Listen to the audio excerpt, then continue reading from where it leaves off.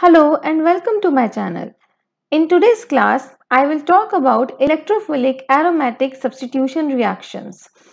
And in this class, I will tell you that what are the electrophilic aromatic substitution reactions, and also I will try to explain you the complete mechanism of the electrophilic aromatic substitution reactions. Okay. Now, before going further, we should know that what are electrophiles. Now, what are electrophiles? It is made up of two terms. The electro means electrons and phile means loving. Okay. Any species which is electron loving is called the electrophile. Now, if this is electron loving species, then it must be a positively charged species. Okay. Now, if this is positively charged species, it means this is electron deficient. Clear? So, in other words, we can say the electrophile is a species which is positively charged and is electron deficient. So, it is always seeking for the electron density. Now, when we talk about that electrophilic aromatic substitution, I am focusing on this term aromatic. Now, aromatic means we are talking about benzene ring. In case of benzene, we have large number of electrons over this benzene ring. So, any electrophile, if we denote it like E positive, because it must be a positively charged species which is electron deficient, it is seeking the electron density which is available on the benzene ring. Now, this electron density over the benzene can easily attack over this electrophile, and then substitution takes place. So these types of reactions are called the electrophilic aromatic substitution reactions. Now, why we are calling the substitution? Because when electrophile is added to the benzene ring, some other thing, like the most of the time it is the proton is leaving the benzene ring. Okay, so it means that electrophile is substituting in the position of the proton if the proton is the leaving group. Okay, so that's why we call it as the electrophilic aromatic substitution reaction.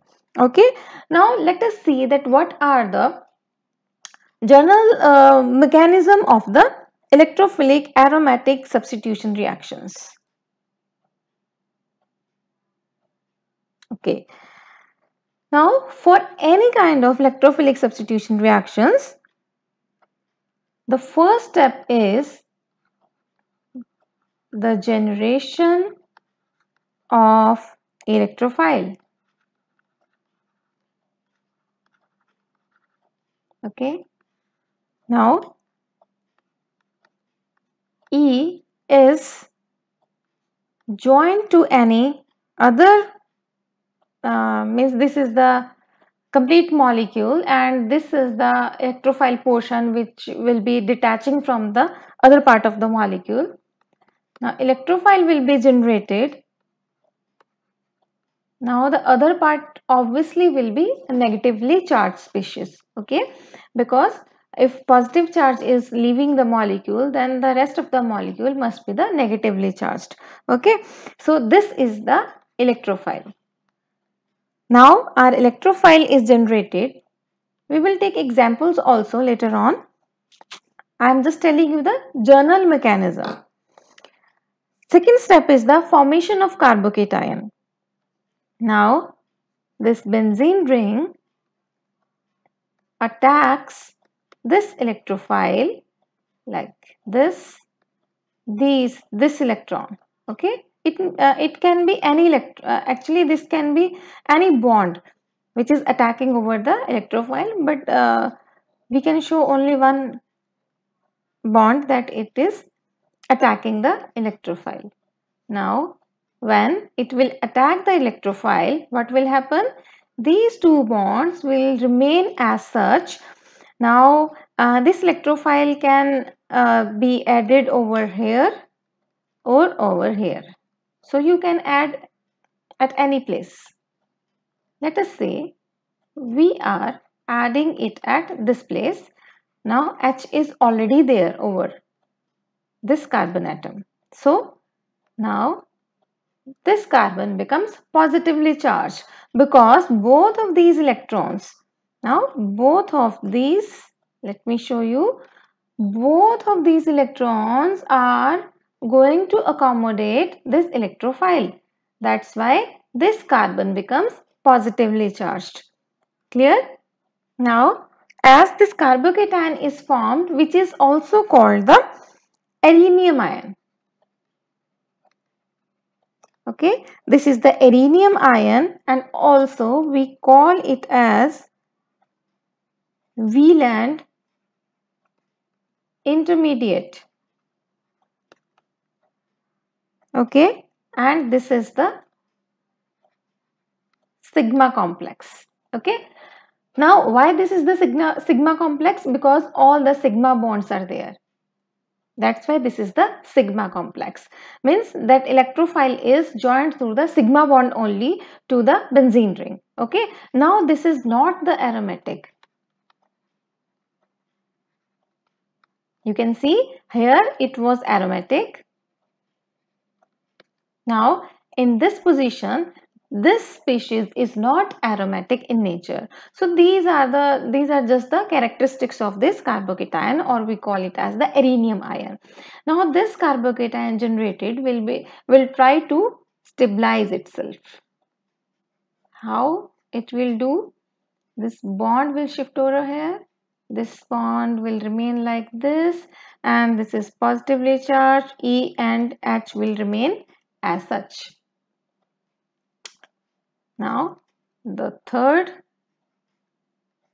resonating structure will be like this, and the positive charge will come over here, and E and H will be like this. Okay, now these three resonating structures can be shown like that. Now you can see that positive charge is spreaded over these three carbon atoms. So actually this is spreaded over 1, 2, 3, 4 and 5. All the 5 carbon atoms, but not on the 6th carbon atom. So we can show it like this. This is the sigma complex or the rhenium ion or the Wieland intermediate.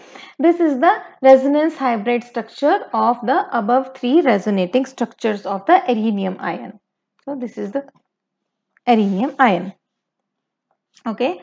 Now the third step is abstraction of proton. Now if we have to do the substitution, then in the third step this proton has to leave from here.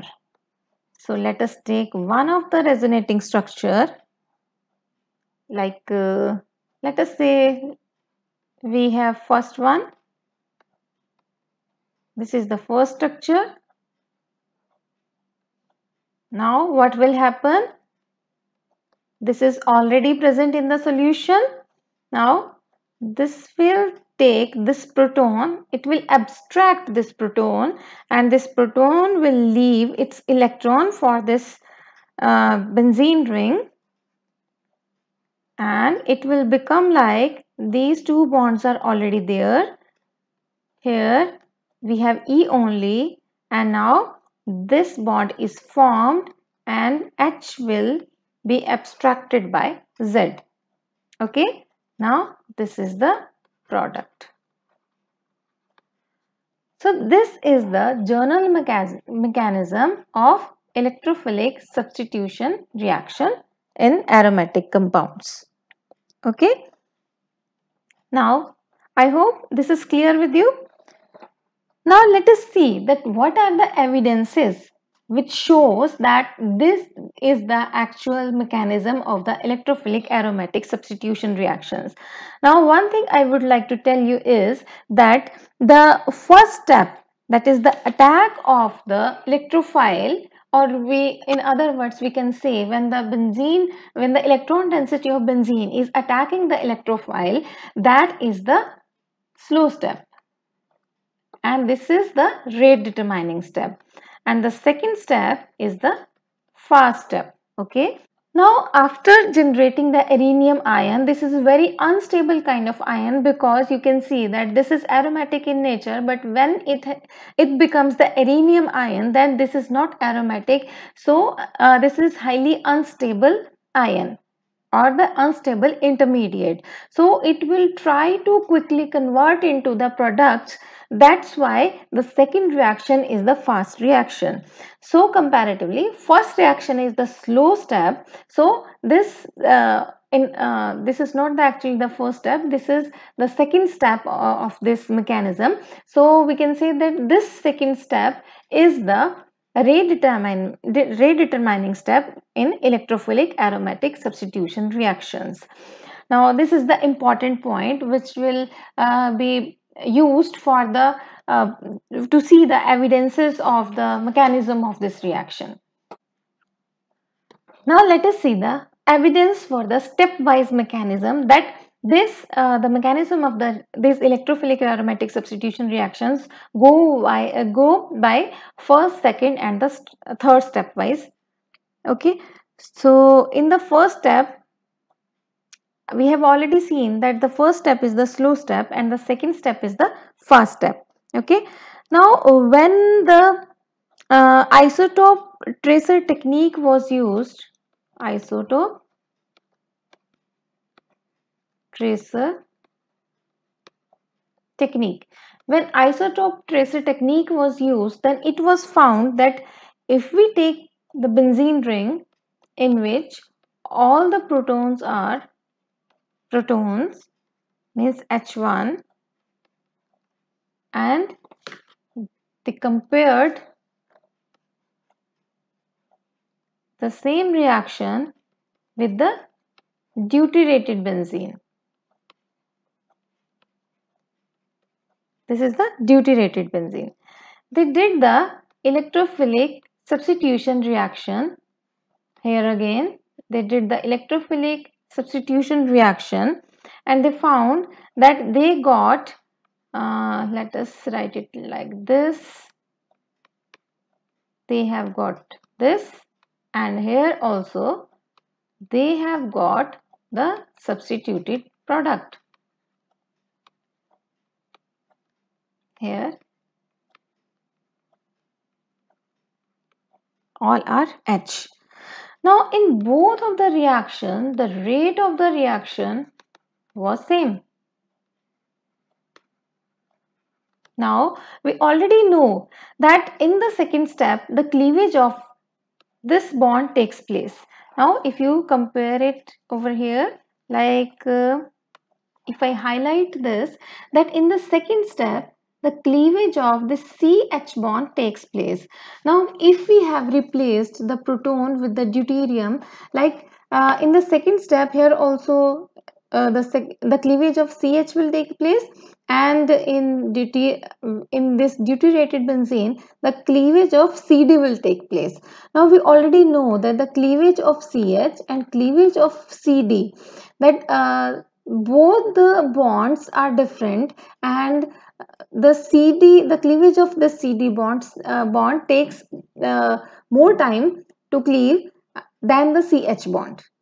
Okay, if the cleavage of CD or CH bond, or in other words, the last step was the rate determining step, then they would have different rate of reaction for both of these reactions.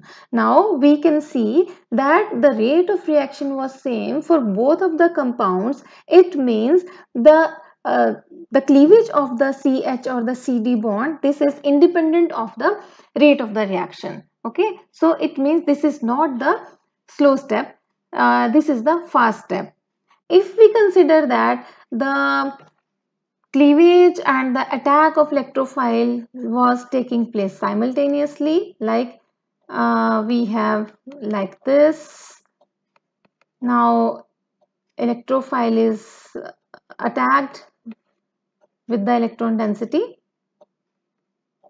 And if we say that this is the concerted mechanism, like H is also leaving, E is also bonding, making bond. So if this is the concerted step, like if this is the one step reaction, then again this cleavage of this CH bond would have interfered in the rate of the reaction. But we have seen that this is not taking part in the rate of the reaction. So this is not the one step reaction, this is actually the two step reaction, in which the first step where the attack over the electrophile is taking place, that is the rate determining step, and the other one when the CH or the CD bond is cleaved, that is the fast step, and that is not taking part in the rate of the reaction. Okay, clear? So this was all about the evidences of the mechanism of electrophilic substitution reaction. Now we have seen the general mechanism of aromatic electrophilic substitution reactions. Let us take now a few examples to discuss more about the this electrophilic substitution reactions. Now one thing to be noted over here is that the whole mechanism for all of the examples will remain same. The only thing that you have to focus more on is the generation of the electrophile, because the generation of electrophile for all of the reactions will be different. And that is the only different step over here. Otherwise, the second step where the electrophile was attacked and the third step where the proton was leaving from the benzene ring, all these will remain same. The only important thing to note about here is in different kind of examples is the generation of the electrophile. I will now show you one reaction, the complete reaction with example that how the reaction takes place. We will take the example of halogenation of benzene with chlorine. We will take this example. I will tell you that how the electrophile will be generated over here, and then and I will also tell you the complete mechanism of this reaction. Then for other reactions, I will just tell you that how the electrophiles are generated in different kinds of reactions, but rest of the reaction will remain same. Okay. Now for this reaction, let us see the mechanism. Our first step was the generation of electrophile. Now, how does the electrophile is generated? Now, one thing to be noticed over here is that we require one Lewis acid for the aromatic electrophilic substitution reactions. Now, what is the role of this Lewis acid? It helps the generation of the electrophile from the reagent. Okay, let us see how does it happen. Like in case of Cl2, we can write it as ClCl. This is the Lewis acid. In Lewis acid, the iron is electron deficient. It has vacant orbitals, so it is in need of electrons. What does it will do? It will polarize this chlorine and it will try to make a bond with one of the chlorine atom. Okay, sorry, there is not the negative charge. We have only the charge over this chlorine and the iron has the negative charge. And in the second step, when the attack of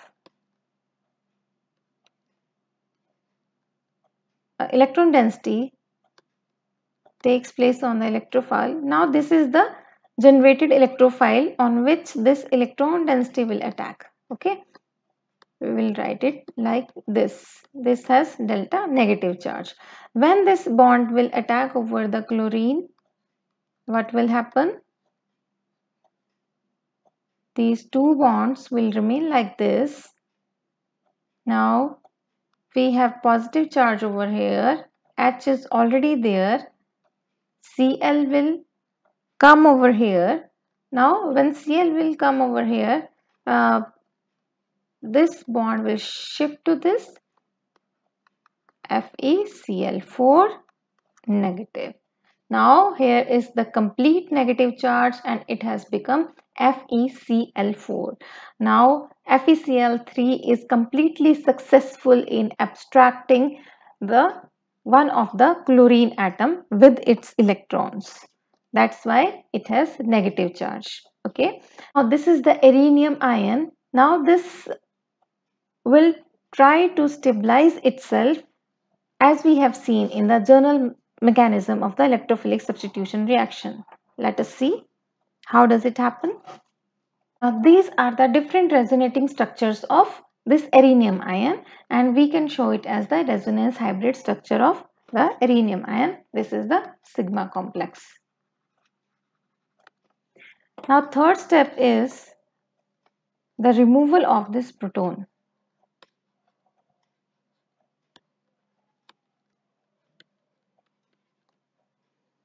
In the third step, what happens? This FeCl4 comes here again, it abstracts this proton, it leaves its electron over here and this aromatic ring is substituted with chlorine now. FeCl3 and HCl. These are the byproducts. So this was the complete mechanism of the chlorination of benzene ring. Now let us see that how does the nitration of benzene ring takes place. Now let us take the second example of the nitration of benzene ring. As I have already told you that the first step, that the generation of the electrophile is the most important step and rest of the mechanism is same for all of the electrophilic aromatic substitution reactions. So in this reaction I will just tell you that how the electrophile is generated. The first step is the generation of electrophile. Now how does we can write this nitric acid as? We can write it like this, HNO3.